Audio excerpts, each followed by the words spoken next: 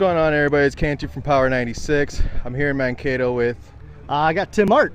Right on, that's Tim. I just did the gorilla run, and can you explain to us what it is and what you put this on for and everything like that? Yeah, this is our 4th annual Fun.com gorilla run, and all proceeds benefit the Miracle League in North Mankato and the Fallenstein Field, which is the handicap accessible field in southern Minnesota here. And it's really all about dressing up, having some fun. We are Fun.com, so we gotta have some fun, and we dress people up and give them gorilla costumes and raise money for a great charity.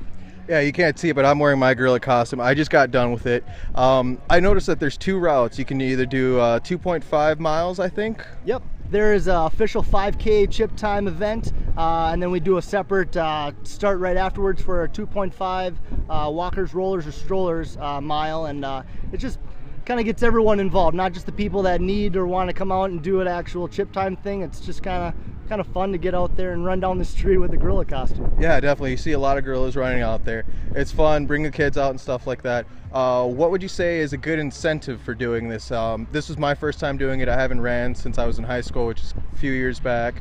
But I'm dragged out here and doing it. I don't want to give it away, so I'll let you say it. Right. Yeah. It's it's just for a really good cause, and it's really fun. You see, every year, even before the race starts, I was talking to some people, and they can't wait to come back next year. We're gonna have the 2016 one probably beginning of May also, and it's just for a great charity, great event. You get free food, live entertainment, free beer afterwards for 21 plus, and there's just a big after party afterwards, so it's kind of fun. Awesome. So all my beer drinkers and hellraisers, come out here, run for a good cause. Where can we find it? How much is it to sign up? And kind of minor details like that. Sure.